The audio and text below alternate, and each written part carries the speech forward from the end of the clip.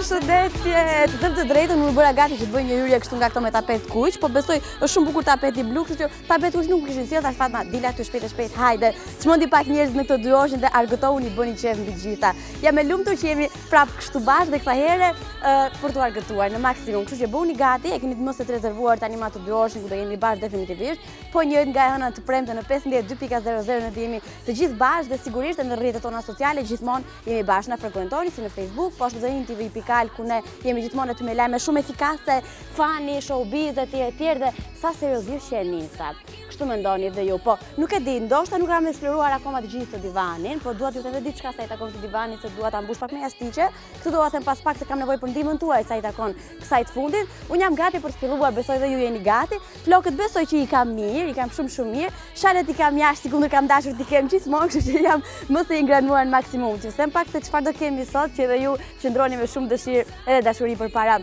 Kështu që filloi telefoni, gjitha këto janë benefitet që Telekom Albania sjell për gjithë ju. E di që festat i keni kaluar me Telekom Albania, me paketet e shumta që Telekom ka sjell, po kështu do të kalojmë dhe 2 orëshin tonë, kështu që sfidzoni 4 gënë që Telekom Albania sjell për herë të parë në Shqipëri për gjithë ne. Teksa keni ndezur telefoni, keni televizorin, keni dhe telekomandën në fund ashtu, hajde që ndrojmë bashkë. Kemi shumë foto të bukura, kemi këngët që janë lançuar kohët e fundit, do bëjmë një koment sa ju takon këtyre, kemi një video fani që vjen nga MC Kresha, kemi komente që ju keni bërë dhe kemi shumë gjëra. Jeni gati për të bërë qesh sepse Fun Day është i gjithi për ju. Ne nisim me këngën e parë që është e gjitha për ju gjithashtu, është Selena Gomez me këngën e saj më të fundit. Më në fund fillua, me shohim.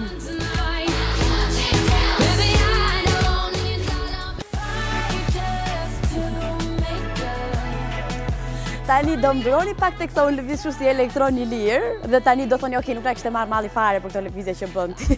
Por gjithsesi dua ta eksploroj këtë shtëpinë e re ku pa diskutim do jeni prezent ju me komentet që ju bëni në Facebook. Tani sot të gjithë në shtëpi bëjmë fest, po flas për ato që kanë ditëlindje, kështu që hajde urojmë pak përzemërsisht në këtë 4 janar të bukur. Ka filluar dhe janari dhe këtu unë gjirasi për të filluar një vit të mbar, të mbushur plot me dashuri dhe me argëtim. Mos harroni, si thotë Bruno Mars, i madhi duke se shkela telefonin. Bravo.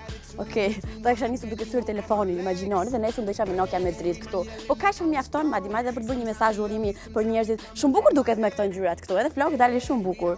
Kështu që kështu në këtë pozicionin super bukur, ne urojmë përzemërsisht ato që sot festojnë ditëlindjen, duke nisur nga një shqiptare madje, është shqiptare e Kosovës, Liberta Spahiu, është vajzë e bukur sa të duash. Ka një emision si motra e Fun Day, shumë suksesin ndër të tjera dhe ne kemi njohur për një lidhje që kishte me getoarin. E mbani me? E dinti që kanë qenë lidhur me getoarin. Unë dal, nuk e morëm vesh kur sepse unë dam, po sot që vajzë feston ditëlindjen, apo ka thënë që unë dam sepse getoari ishte shumë xheloz. Po kur të kemi getoarin në studio ta pyesim, ne pse unë dam me atë dhe si po shkon me këtë tjetër, s'është me dikon tjetër, momentalisht që urojmë gjithë dashurinë e botës dhe sa më marrëdhënie të shëndetshme të ketë me Marinën që janë aktualisht. Tani është shumë hutova. Unë Liberta feston ditëlindjen sot dhe kishte lindur në 85 dhe sipas llogarive të mia që e mbaj veten sikur ditë bëj sa llogari, ka 31 vjetorin sot, dhe pse pash një shifër tjetër që të shkruan në Instagramin e saj. Nëse Liberta po na sheh ne e përshëndesim. Kemi një shqiptar tjetër Korabi Etishi që feston ditëlindjen gjithashtu sot. Nuk e mbaj më sa vjet, bëhet pak mistika edhe 100 vite të tjera dhe plot dashuri ndër të tjera për të kaluar tek këto personazhe të Hollywoodit që sot festojnë ditëlindjen. Sigurisht gjithë fansat e Fun Day nëse festoni përzemërsisht ju urojmë dhe më shumë ti do të festoni fakti që ne u takuam sërish bashkë. Të kalojmë tani tek një aktor si Mel Gibson për shembull që ka festuar 60 vjetorin e tij, sa bukur kur janë këto shifrat e plota dhe të bukura. Edhe Thomas që është një ndër anëtarët e Daft Punk, gjithashtu ka festuar në 3 janar, në fakt 41 vjetorin dhe për Daft Punk, se akoma nuk jam mësuar si të shtrihem unë këtu, është pak problem. Hajt Miriam edhe kështu, që ka shumë i butë ky jashtë, ku do të bëjmë diçka. Për shembull, një anëtar i Daft Punk festoi 41 vjetorin, për Daft Punk do flasim më vonë. Çuna Schumacher, feston edhe Schumacher, se vdisni. Mbajti besoj më shumë titujve dhe trofeve sa i takon Formula 1-s, ka festuar gjithashtu ditëlindjen e tij, 47 vjetorin së ndryshe dhe e mbylli me Labirint, që është një producent shumë i suksesshëm britanik, i cili sot feston 27 vjetorin. Tani, po ta bëjmë një kalkulim të kësaj natyre. Unë Labirint i mbaj atë këngën Earthquake, ka pëlqyer shumë, sidomos një version live që e kam dëgjuar. Po një këngë tjetër shumë e bukur që ka bërë, ka qenë në bashkëpunim me Emily Sandé, që mbetet një ndër vokalet më të bukura. Ajo ka bërë namin një Come Read All About It, po të njëjtin nam, gjithashtu edhe Fun, e bëri edhe me këtë bashkëpunim më të fundit, me një titull dhe me një mesazh shumë të madh. Beneath You're Beautiful. Ne e shohim tani.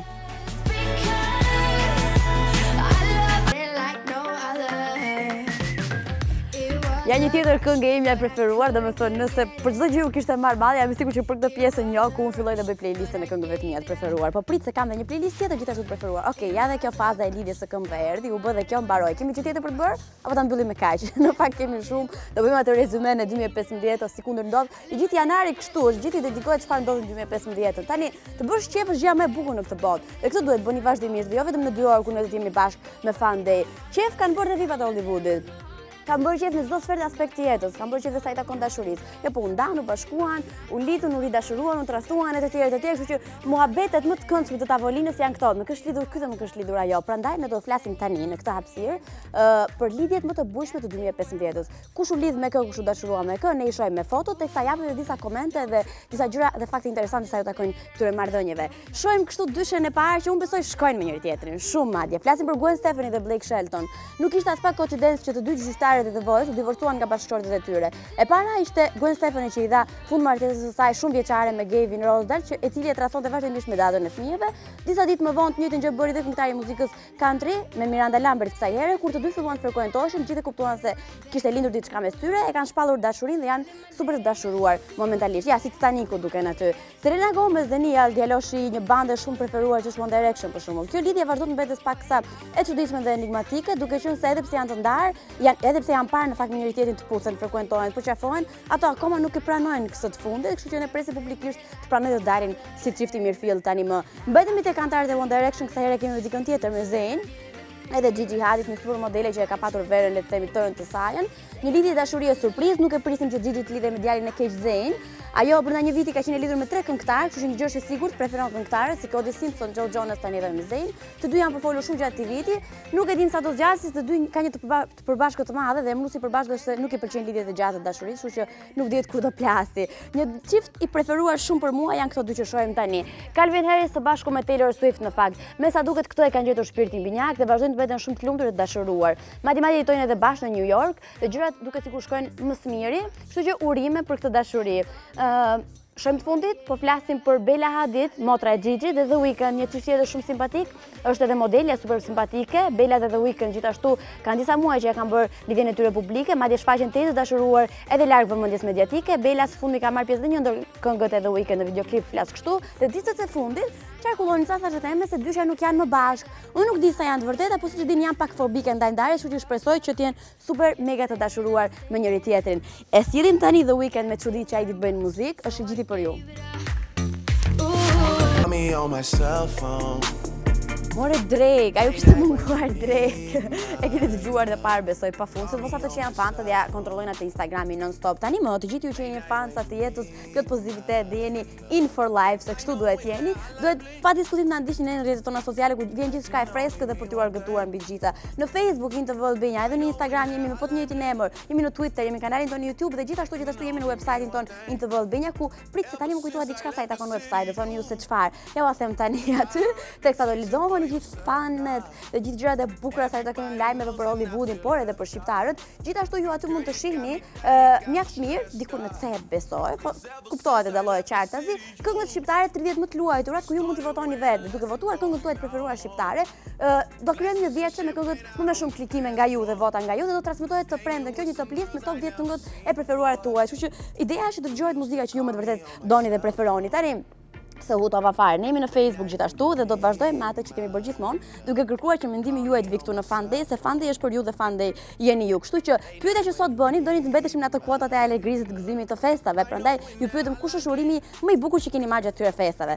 Pjesa që unë nuk e kam preferuar fare është kur vinin ato mesazhet copy paste. E ke parasysh që bën një mesazh ti, do ta çon gjithëve. Dhe fut fare është aty Fatma me Tasani emrin fund. Këtë nuk e kam duruar fare dhe suportuar gjithashtu gjatë këtyre festave, po njerëzit e veçantë gjithmonë e bëjnë urimin në mënyrë të veçantë. Prandaj po ju pyesim kush ka qenë urimi më i bukur që keni marrë sa i takon këtij viti. E nisim me Juela Nelen që meriton gjithë puthjet, që ka qenë komenti i parë sa i takon kësaj nisme. Të shkoft mbar dhe qof gjithmonë e lumtur. Nga këshurira ime thotë e kam marrë që e kam shumë xhan, dhe gjithashtu ka uruar, ka përgëzuar gjithë shqiptarët, sidomos ato që shohin Fan Day.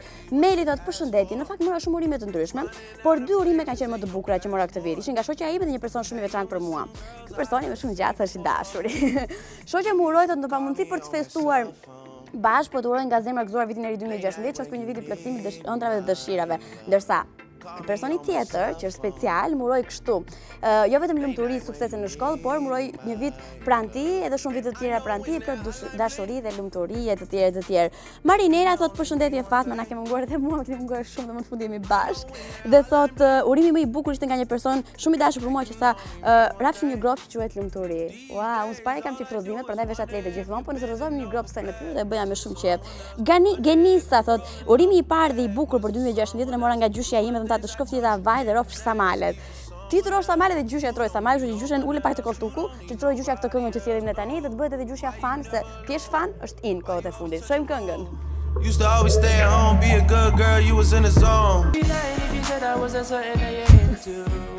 Edhe këtë këngën e preferoj shumë, do thonë ju ç'ne që po të lexon, i kam vajtur me listun djalit të audios që ka emrin Juli, që e përgëzoi me muzikën, dhe i kam thënë, këto janë këngët që unë dua, të lutem i vendos të këngë gjatë fandese. Ne nuk mund të argëtojmë nëse nuk i ngranojmë mjaftuar, dhe muzika është çelësi ideal për të fundit. Tani, un kam pasqyrë, do e keni vënë re ju, dhe unë rishikojmë në pasqyrë gjithë kohës, këto xhamat e bukura kështu, dhe nuk është se më pëlqej shumë, dal pak e shëndosh, prandaj me veshur me të zeza që do psohemi nga baklavaja që kemi ngrënë gjatë fund viti, që ka qenë shumë ndër të tjera. Tani, flasi pak për Daft Punk, meqense Daft Punk, që është e vërteta, janë shumë cilësor në muzikën që bëjnë, janë shumë të ndryshëm, kanë bërë revolucione të fundit e tjerë. Ajo që më ka bërë gjithmonë përshtypje sa i takon kësaj bande, ishin helmeta që ata vendosin gjatë kohës që këndojnë. Të gjithë vdesim që djerëm çik buzët e fryra, syrin e bukur, flokë që mund të kemi prerë.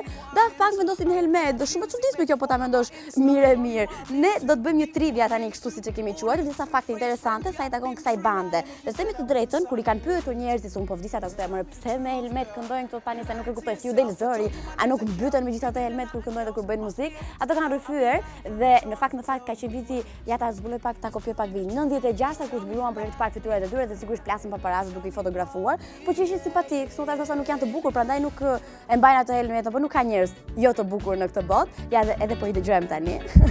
Dhe pëlqej shumë muzika që këto djem bëjnë. Kanë treguar që ne kemi zgjedhur të mbajmë helmetet dhe nuk duam që publiku apo njerëzit të fokusohen tek portreti apo tek pamja që ne kemi dhe servirim, por tek muzika që e bëjmë me shumë zemër, duam të prekim të gjithë tjerë, se në fundit është muzika ajo që të çon në një tjetër dimension. Këtë e kanë bërë gjithmonë.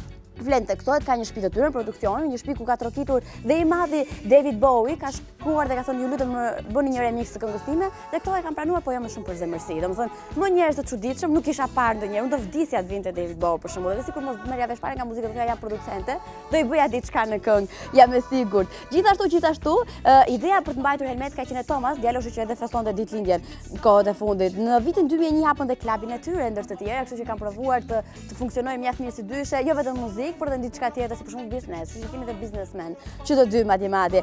Kanë qenë pjesë të disa spoteve publicitare, duke bërë kështu reklama të shumta edhe për krah personazhe të tjerë, që kanë zgjedhur dhe si imazh, që thotë janë simpatik sa të duash. Kanë qenë shok të ngushtë që në shkollën fillore, daton kështu marrëdhënia e tyre shumë e ngushtë që kur ishin kalamaj të vegjël. Të dy e keni me fëmijë, të mirë sistemuar me jetën, dhe edhe pse me origjinë në fakt janë francez, janë frankofon total, jetojnë të dy në Los Angeles ku dhe merret veprimtaria e tyre muzikore prej kohësh tani më, dhe nëse e vrisni mendjen dhe pyesni veten çfarë bëjnë këto me këto maska kur këndojnë, po a marrin ajër, po si u del zëri, është e mirë menduar dhe kjo pjesë, sepse ato kanë ajër të kondicionuar aty, kanë disa kanale që transmetojnë zërin dhe bëjnë që të bëjnë këngë të kësaj natyre shumë të bukura. Unë them ti dëgjojmë Daft Punk, është koha për to tani.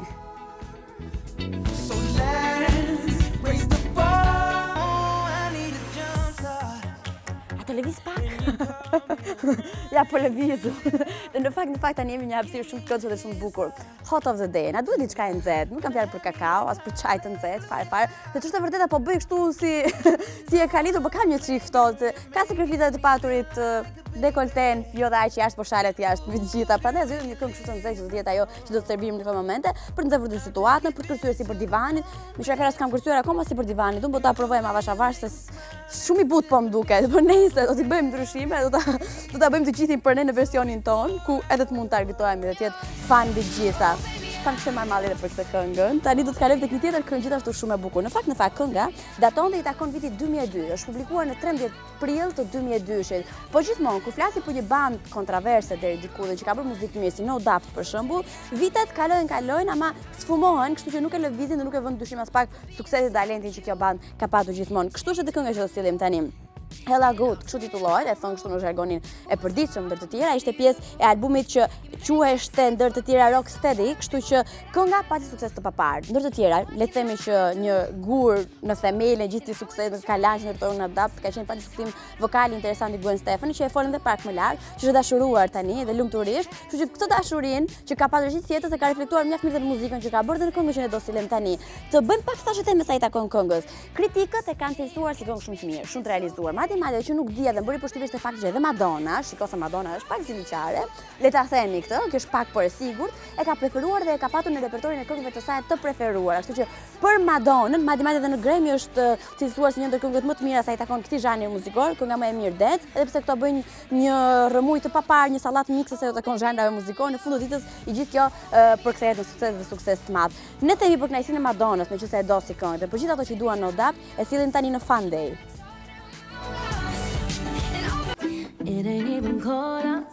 Okej, kaq ishte domethënë të qëndruarit në rregull. Tani filloi dhe eksploroi unë kjo lëvizje që nga shumë i bëshka dhe krevat. Kur do të flej këtu çuna, e bëjmë paktin që tani me një batanie me vete dhe jeni super okay. Kështu që ju nëse doni të vini të flini, mirë do bëni. Duke bërë një kalkulim tjetër, gjatë kësaj periudhe, që e tham tani më që na ka marrë malli, mos e themi më akoma më shumë se egzageruam, e bën si kështu që posta për te, por gjithsesi ka pasur shumë publikime të reja muzikore shqiptare, që mos e kanë shkatruar. Gjithë këngëtarët shqiptarë sikur kishin bërë me fjalë, që do ndinin këngët në një moment. Dhe nuk dija ku t'jam thoja tekstin e parë. Ju e dini që unë jam tmerr se këto konteksteve dhe mësimeve të historisë. E duhet mësoja tekstet e këtyre të komplikuara, po mirë. Muzikë për shembull ta shpëton jetën se dy fjalë thot në këngë dhe je shumë okay. Vetë se repon shumë shpejt. Dhe kjo ishte kënga që muzikë ndodh. Unë kam shumë shokë dhe e përshëndes. Dhezu ishte kënga me cilën e ndezi, edhe pse unë mendoj që në mënyrë se si është veshur ngjan pak fare me makullmor, me stilin që ka bërë me ato gishtat plot unaza. Kënga e tij mua më ka fiksuar dhe ka qenë një sukses i papar, teksti dhe risia që ai ka sjellë dhe mos ai pjesa e asaj këngës që ka përfshirë gjithashtu në këngën e tij. Çka po e bën shumë kohët e fundit. Bravo muzikë e dhezi me këngën e tij, sikundër thotë muzikë. Kemi tjetër, kush është kjo? Okej, kjo është pa diskutim një ndër preferuarat e mia. Tani që unë dua MC Kreshën, kjo është pak por e sigurt, e dim këtë gjë. Ishte ky rikthimi i MC Kreshës, madje para se ta lançonte këngën, ai nxori një postim në Instagram ku thoshte ajo ka marr malli, plasën aty po vdesim dile etj. Ky doli me një mjekër kaq se nuk e kuptuam që ishte MC Kresha. Unë po sjellgjova këngë 3 herë kuptova që ishte MC Kresha, një klip shumë i bukur dhe rikthimi që ka bërë dhe këngës Era të gjumit, ka qenë gjithashtu shumë e bukur. Teksti është i papar. Të shohësh MC Kresha që të dashuruar është triumf më vete. Po kjo kush është? Prit, është Era. Është Era me Bon, është Era me atë xhupin që tani kanë filluar gjithë ta veshin këtë xhupin, dhe gjithashtu është një këngë shumë e bukur, por pati një problem sa i takon këngës së Erës. Tani më kujtua. Ishte shumë e vështirë ta gjej në YouTube ditët e para, në mezore gjej, kishte versione të tjera dhe të çuditshme, por kjo nuk e pengoi që të kishte klikimet e shumta që edhe ka arritur deri në momentin që ne flasim. Kemi tjetër. Është Energy Band. Nuk e di nëse juve ju kishte marr malli, por mua më kishte marr malli shumë për Energy Band. Është një band që e preferoj shumë ndër të tjerë, domos vokalistin e bandës, që po bëj plan ta marr edhe në studio, ta rëmbejmë se është shumë funny, si djalë është tamam për Fun Day dhe shkon shumë e bukur sot ajo mkalli, thot ky, unë e di që s'jam i pari gjithashtu thot, po vetëm nga fuma ajo goca etj. Kështu që bravo dhe Energy Band për rikthimin që kanë bërë.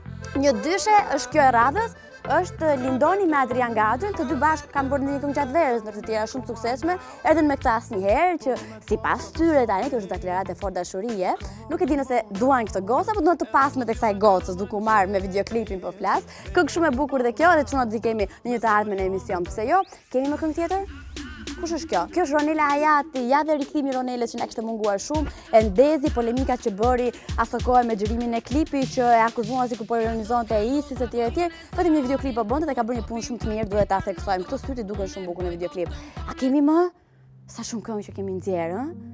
Pa fund. Ja dhe Mike me dashni. Dëgjoj, disi është puna, ta them këtë sekretin. Unë Mike, unë e kam njohur para se të bëheshte kaq i famshëm, le të themi. Edhe pastaj si u bëj famshëm nuk njihte më Mike mua. Kjo është çështje tjetër, do e pyes kur të vinë në emision. Ka pasur një histori dashurie dhe kam përshtypjen se e ka për vete këtë këngën Mike, por nuk jam e sigurt shumë për këtë të fundit. Pati dhe lajme që këtë këngën e kishte kopjuar Mike, por edhe për këtë ta pyesin kur të vinë në emision, nuk di nëse është e kopjuar apo jo, edhe pse mua më tingëllon e ngjashme me dikon. Këngë që ka pasur sukses të papar gjithashtu dhe ka bërë një punë shumë të mirë. E mbyllim me Ledrin se unë lodha të them të drejtën, e mbyllim me Ledrin që të gjithë e duan pa diskutim. Kjo kënga SRMN i ka marrë bashkë tingëllore dhe i ka vendosur bashkë, e përkthyer Sun rrin me neve. Një gjë tjetër risi ishte se i mblodhi gjithë reperat aty, kam përshtypjen se vajte shumë gjatë që ndërhyrja. E mbyllim me kaq shojmë pa këngën e Ledrit.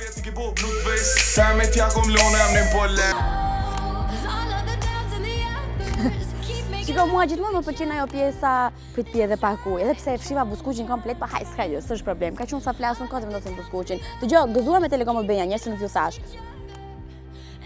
E kam më mirë zërin tani? Shumë mirë e kam. Gati për të bërë një këngë. Gati për të bërë një videoklip muzikor, ta shkatroj tregun. Edhe unë, pse jo duhet ta bëj këtë, po duhet të jetë bashkëpunim se nuk kam edhe aq shumë zë. Tani, ku qëndron e gjithë çështja? Unë ju thash gëzuar me Telekom Albania, mos harroni të keni Telekom në telefonin tuaj, se vetëm kjo e bën komunikimin shumë të bukur. Është Telekom Albania që krijon çaste për t'ju lidhur në gjithë botën. Për shembull, do të rish në Instagram ti non stop. E bën këtë me 4 gënë që sjell Telekom Albania, do të komunikosh me gjithë njerëzit që ti don. E bën prapë me Telekom Albania dhe me ofertat dhe paketat që sjell për të qenë gjithmonë në kontakt me njerëzit që ti don, për të bërë mesazhe pafund e të tjerë e të tjerë. Meqenëse jemi me po këto 4 gënë që Telekom Albania më jep mua, unë rri në Instagram, sepse vetëm në këto rrjete sociale jam, nuk kam as Facebook as gjë tjetër, vetëm Instagramin. Rri aty edhe në Instagramin e InTV madje gjithashtu rri shumë dhe shoh se çfarë poston dynjaja. Dhe kur them dynjaja ka fjalën për vipat e Hollywoodit. Dhe kurse për vipat e Hollywoodit kam fjalë edhe për Justin Bieber. Ishte në pushime të kemi një modele, se e di shumë mirë këtë pjesë. Ne thamë është i lidhur me këtë krajo, e kam thjesht shoqe të ngurë derisa ja tha trurit të postonte një foto që ne e shohim tani dhe ja çfarë ka postuar Justin Bieber në Instagramin e tij, duke e puthur tani shoqen e ngushtë, ndi që nuk puthen kështu, po nëse Justin Bieber jeton në një planet totalisht tjetër, duke u puthur me modelin Hailey Baldwin dhe në fakt kjo foto flesa një mi fjalë, këto janë të lidhur dhe pikë, s'ka shanse na thot të kundërtën tani më, janë fiksa apo janë kthyer nga pushimet e tyre egzotike. Nesër do ju zbulojmë shumë fakte sa i takon modelet që ta njohim kështu dhe më nga afër, sa aty nuk duket dash mirë. Po trupin mirë e ka. Ky nuk qahet Justin Bieber. Fill pas Justin Bieber ju do thoni çfarë bën Selena në këtë rast. Është në pushime me shoqëritë e saj, a ke parasysh gosat kur ndahen që dalin gjitha për pushime? Ja, këtë ka bërë Selena dhe as nuk i intereson fare se me kë ka kaluar pushimet Justin Bieber. Kjo është një foto që Selena ka postuar në Instagram, janë duke u argëtuar, trupi shumë mirë e ka marrë veten. Tani këto bikinit janë shumë interesante, nuk ka bërë 2 foto me këto, vetëm një foto ka. Kim Kardashian ditë marrë gjithmonë vëmendje. Shikoni pak, kjo është fotoja që Kim ka postuar, do thoni ju çuditërisht nuk ka postuar veten e saj dhe buzët fryra. Në fakt është kjo, së bashku me djalin e saj. Është fotoja e parë ekskluzive.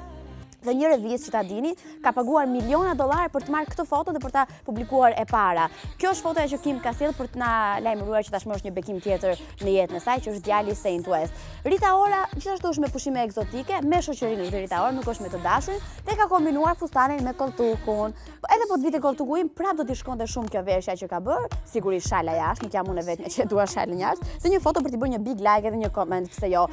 Them ti lë me kaq postimet më pikante të ditës së sotme në Instagram, është bërë nami nëpër Instagram, vazhdoni edhe ju, bëni qef, have fun në Instagram dhe kudo në rrjetet sociale. Meqenëse jemi tek qefi, me një këngë kemi bërë qef gjithmonë kur luash dhe kur lançohesh, sepse u bashkuan shumë emra të rëndësishëm. Ishte David Guetta, ishte Nio dhe Akon, dhe di çfarë thonin? Play hard. Ja ta shohim.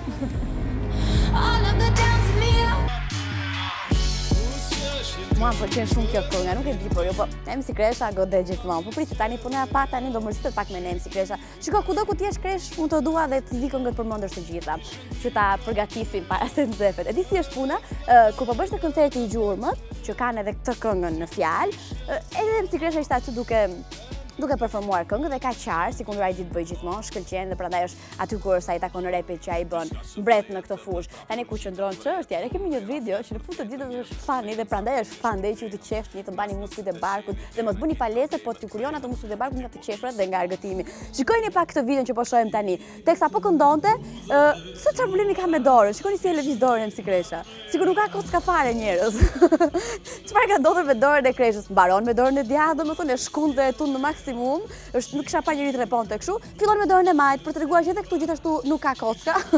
Dhe shikoni se si e lëviz. Jam e sigurt që ai nuk është fare, domethënë nuk e ka idenë se çfarë po bën në momentin që po këndon.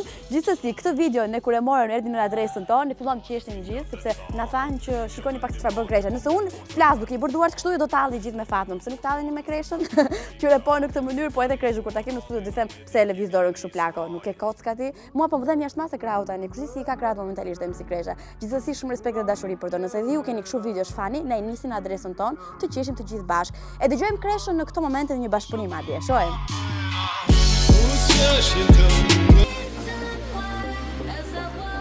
Do bëjmë prapë një rezume të 2015-s tani më, do thoni ju se çfarë, me Fatma çfarë është na lodhe. Këngët që janë plejuar dhe janë luajtur më shumë në InTV, sjellim tani në fakt ne kemi bërë një top list saj natyre, kështu që edhe ju të thoni se a gjeni kështu preferencat tuaja në këtë top list apo edhe nuk keni. Meqenëse jemi te këngët shqiptare, e thash pak më lart do ta rrithem sërish se fundit këtë punë kam unë në intv.al, që është edhe website jon ku keni shumë lajme interesante që i takojnë edhe showbizit shqiptar, por edhe atij tuaj, keni thashë me të papara, por edhe sociale janë këto lajme, gjithçka ka për të informuar çfarë ka ndodhur gjatë gjithë ditës, por edhe natës madje, e keni në INTV.al, por gjithashtu keni edhe një pjesë dhe një sekuencë të këngëve ku ju mund të votoni këngën tuaj të preferuar shqiptare dhe çdo votat tuaj do kalkulohen, do mblidhen të premten, një votim i qartë, kështu eloquent mbi gjitha, dhe do bëjmë një top list me 10 këngët më të votuara nga ju që do të lejohen, do të luajnë të premten vetëm këtu në INTV ku është muzika më e mirë, pa diskutim. Tani, shohim pak se u hallakata, shohim pak kush janë këto këngë më të kërkuara dhe më të luajtura të këtij viti. Mori që bën një bum të paparë Butriniti bëri, e mori situatën në kontroll. Sidomos kur erdhi fuqishëm si fillim me Real dhe Blanche, janë një tjetër dyshë që unë i dua se s'ka këtë shkoj, me atë këngë ki me lyp dikon si unë, 3 minuta këngë dikon si unë lypte, dhe kënga ishte shumë e dashur për gjithë publikun dhe muzikë dëgjuesit, kështu që e përkthyer edhe në sukses në të tjera. Pastaj, edhe kitat e muzikun ishte shumë i gjetur bashkëpunimi që ato patën me ato premtimet. Hajde dalin, po premtimet si ke mbajt. Unë jam thua gjithë këngën, tekstet e di përmendësh. Kjo tregon që është luajtur shumë si këngë. Është një ndër këngët më të luajtura që kemi patur. Pastaj, të gjithë gjatë verës, kujdo që i thonim je shumë i mirë, i thonim dhe një je shumë pis, apo jo. Ju ka ndodhur besoj gjithëve ju, se dhe mua më keni thënë 100 herë. Sa e bëhesh atë disi e mirë këtu në emision, ma të Stefationi që e kam këtu për shembull, thatë me shumë e mirë, po je shumë pis. Dhe këtë të mirë e kishim nga letrit dhe nga era, një këngë super e luajtur, është luajtur dhe në INTV pafund dhe është një ndër këngët më të plejuara këtu. Enca me Soul Killer, Enca vriste bite dhe muzikë, së fundi filloi të vriste dhe shpirtra. Soul Killer e vërtet, ishte një këngë gjithashtu u luajt, pati dhe polemikat, apo u zhvesh apo u vesh, pa në fund të ditës kjo përkthehet në sukses dhe në zhurmë mediatike. Shohim kërkimi tjetër. Dafina Zeqiri me shumë qejf. Nga gjithë këngët që ka lançuar kohët e fundit, kjo është ajo që unë preferoj më së shumti nga Dafina, dhe është kënga që unë ja kam luajtur më të vërtetë shumë dhe e kam dhe në playlistën në telefonin tim. Capital T me pare. Le të themi që lancimin ja ka bërë të papar Capital T. Kudo që jem memes dhe një spot të papar sa i takon këngës, dhe pse pati lajme që dhe Capital T kishte të vjedhur këtë këngën. Ai nuk ka reaguar akoma. Nuk di të them unë preferoj të jem kështu konstante, se po thash po, nuk më vjen më kur Capital T këtu. Ta mendojmë dhe këtë të fundit, por Capital T është gjithashtu një ndër reperat më të mirë që ne kemi. Edhe Energy Band me Asnjë si ti, një këngë gjithashtu shumë e luajtur e bandës në fjalë, pastaj kënga që e pati verën e mori dhe e bërgjitën për vetëm, për mendimin tim është Siena Mo. Mike dhe Ghetto Jeezy. Ky Ghetto Jeezy me një 3-4 ema më qarkullon tani s'di këtë i them. Ishte një këngë që të gjithë e kënduan, e bën dap smesh, e deshën, e preferuan, gjithë vdisin tonin Hupe Gurin, zgjodhe diamantin. Gjithë e kemi thënë të paktën një herë këtë shprehje dhe e gjitha edhe kënga gjithashtu mbetet një ndër më të luajturat të gjithë kësaj kohe. Dhe sigurisht, një këngë që nuk mund të mbeteshte pa u përfshirë në këtë repertor ishte ajo Elhajda Dani që la përfitoi edhe në Eurovision, që për mendimin tim është kënga më e bukur që kemi çuar ndonjëherë në Eurosong. Kjo edhe sepse e dua dhe Elhajdën shumë mbi gjitha. Tashi boll qef kemi bërë. Këngë voluminoze kemi luajtur me energji. Është koha të luajmë pak nga këto këngë melankolike, vetëm mos qani, por reagoni. Është Elhajda Dani, shohim.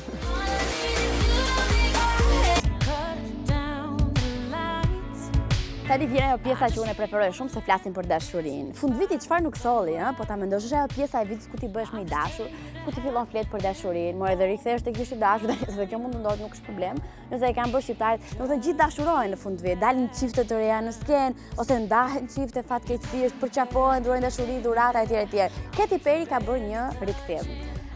Tek playlista e ishte dashurve që ajo ka patur, bëri rezume dhe tha dëgjoj. Këtë marrë këtë lëngë nga këto që kam patur. I pëlqen John Mayer, e di me të gjithë, e ka patur sesim që tjetër John Mayer, prandaj edhe u zu me Taylor Swift për këtë fundit marrë, që nuk ka për flokësh. Po si duket, ndërkohë që Taylor Swift është shumë e lumtur me Calvin Harris, Katy Perry tha po se mos jemi lumtur me John Mayer, për shkakun që kam preferuar, e kush nuk e do këtë të fundit. Kështu që ky fundvit solli një rikthim të një dashurie të vjetër, por si duket pas ka qenë e vërtet. Ku ka zë, s'është pa gjë, thot populli. Dhe shumë të vërtetë kanë këtë shprehje, Katy Perry ka festuar me John Mayer. Akoma nuk ka ndonjë deklaratë tipi që po ne jemi bashkë rikthyem 2016 na gjithë i bashkë do vazhdojmë të jemi kështu për shumë kohë. Akoma nuk ka thënë që jo ne nuk jemi bashkë, jemi thjesht shok, dolëm me të tjerë. Mbetet lajm kështu në kuota hipotetike. Por për mendimin tim, ku ka lidhje të kësaj natyre, ka gjithmonë vend për një rikthim dhe rikthim të fuqishëm. Kështu që shpresoj të jenë të dashuruar në maksimum, se ne publikime muzikore të mbjella me dashuri duam, dhe imagjino të bëj një publikim tjetër këto dy një bashkëpunim, si ai një kohë një herë një kohë, do ishte super bombastike. Unë them ta sillim Katy Perry tani në këto momente, se është e lumtur dhe po shpërthen si një fireworks, si një fishek zjarri, e shohim.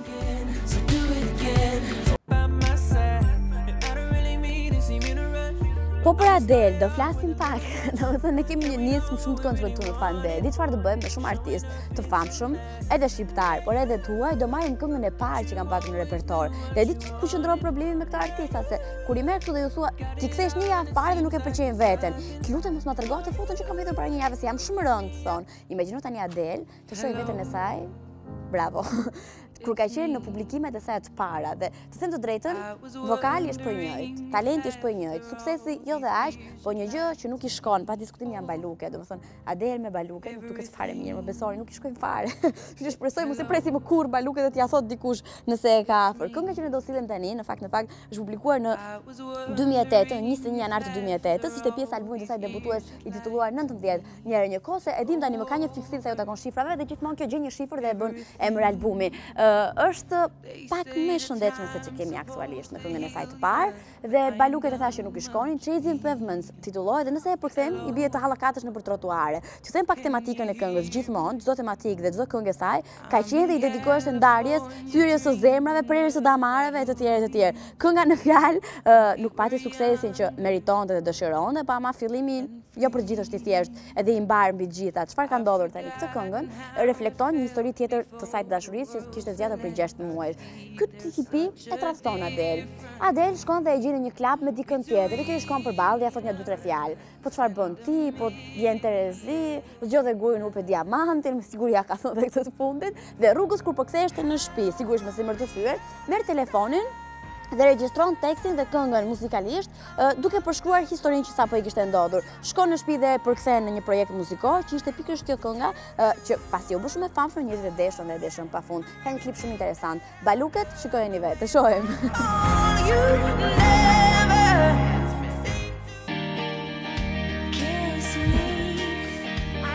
Sa romantike dhe sa e bukur që kënga. Tani do flasim për puthje, dhe ku ka më bukur se të përqafosh dhe të puthësh njerëzit që përkthehen në qef në fund të ditës, bësh qef kështu duke u përqafuar dhe duke u puthur. Se në fund të ditës përqafimi është shkarkim dashurie dhe puthja po njëjta gjë në të njëjtat kuota mbetet. Kështu që shiko, mos e puthni tani se i bie të humbisni vëmendjen nga Fande, puthuni pak më vonë, ndërkohë do të tregoj disa histori sa u takon kësaj puthje së famshme të ndrimit të viteve, që jo gjithmonë tingëllon e suksesshme dhe ndonjëherë shkon kështu në korsinë e gabuar dhe jo të durën. Kemi disa histori që i gjeni momentalisht dhe në website-in tonë intv.al që i takojnë këtyre dështimeve të puthjeve. Çfarë ndodh tani? Jo të gjithë jemi në momentin kur bëhet 4-0 dhe vjen viti tjetër, 0-0-0-0 dhe vjen viti tjetër, jo të gjithë kemi njeriu që duam aty afër për ta puthur apo për ta përqafuar. Dhe për këtë përfshihemi disa situata edhe funny në fundit. Tani, ju ka ndodhur ndonjëherë që gjeni një të dashur të rem vetëm me veten që kur jeni në Times Square për shembull dhe kur bëhet 0-0-0 duhet puthni dikën dhe fap ka policin që ka aty që po mban ruajtësin e rendit dhe ti e puth. Kjo ka ndodhur shumë filma, e kam parë, mund ndodhi edhe me ju kjo. Pa diskutim ose kur bëhesh tap dhe të qëllon të puthësh atë që ke afër. Ndër të tjera. Kur puthja jote nuk është e njëri, edhe kjo mund të ndodhi. Edhe ti e bër tap natën e vitit të ri, të zgjohesh në mëngjes dhe ke përfunduar te koltuku i shtëpisë së shokut dhe ai ka një qen dhe ti zgjohesh dhe puthësh qenin pastaj. Po ka më bukur, durosh dashuri dhe këto miq tan me 4 putra, rëndësishmë është të puthësh pak rëndësika se kë, dhe si me kë mbi të gjitha. Pastaj erdhi një tjetër ku nuk mundesh të shmangësh vetëm një gjë që do të shmangësh, do të thotë, shkon ti te ajo festa aty ke ishte dashurin. Ky është problemi i madh, ndërkohë që mami ti kërkon të flishte shtëpia dhe shoqes, se edhe këtë e bëni, e bëjmë të gjithë në fundit, dhe ti do ta evitosh për një gjë që quhet kimi, që nuk ka del dot, dhe do përfundosh duke e puthur dhe këtë. Hajt më e lë në 2015 me këtë, fillon 2016 me projektet, me planet të reja, e harron këtë pjesë. Dhe gjithashtu kur puthjen e vitit të ri e ke brenda familjes, dhe shumë mirë bën se deri në orën 12 je në shtëpi, nuk del dot para orës 12. Si të shkoj 12:30 të dalësh, do puthesh me të tjerë, por në këtë moment do puthesh me mamën, me gjyshen, me motrën, me vllajën, dhe ku ka më bukur se aty është gjeneza e dashurisë që ti merr dhe dhuron mbi të gjitha. Për ta mbyllur kështu me kur je kaq e pafat, sa kalon dhe pritshmëritë tua, për shembull, ti ke gjithë jetën e dashuruar me një djalë, ja prit shoh pa kush është këngës të sjellin pastaj. E ke dashur djalin që në kopës, le të themi që në gjimnaz matematik, dhe më në fund vjen ora 12 pa 1 minutë, ti thua dëgjoj, plako, unë të duam. Dhe kjo punë ka marr fund. Të dua të puth, madje dhe puth shpejt e shpejt në nxitimin e sipër, ti thot, unë s'kam që vajzat. Kjo është dramë, kjo është vërtet dramë, por në fund është fani dhe për fan e tham se filluan të qeshin të gjithë këtu. Kënga që sillim tani është një ndër të preferuaret e mia, kështu që për hatrin tim dhe për qefin tim e dëgjojmë tani. Ocean Drive.